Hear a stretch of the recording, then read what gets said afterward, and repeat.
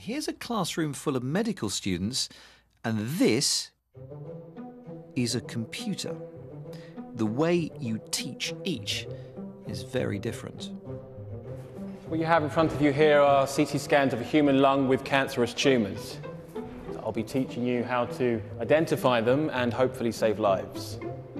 The human brain is brilliant at learning things. It can understand spoken words. What are you looking for with the abnormality? It can understand diagrams.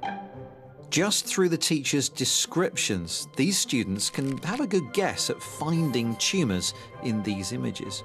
They get some right, and they get some wrong, but with repetition and practice, their brains make more and more connections, which strengthen with success until eventually we really understand the task in front of us and we can do it well.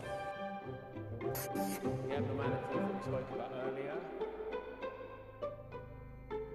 But computers are dumb.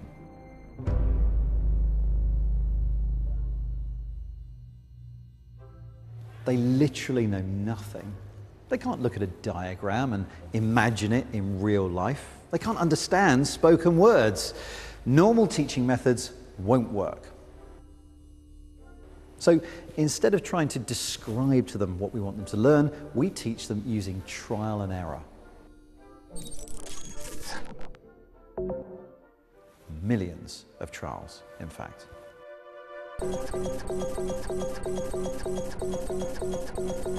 The computer starts by circling completely random parts of the image.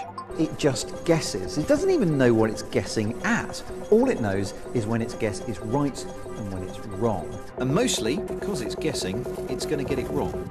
And the great thing about computers is they can do this over and over again really fast, and they remember everything.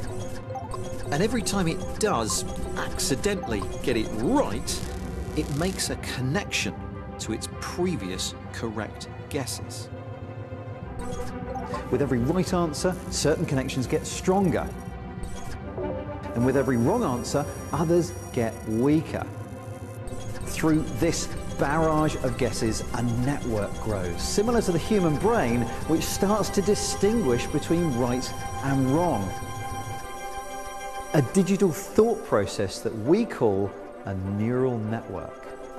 Until eventually, after a multitude of attempts, it has very few failures and a lot of success.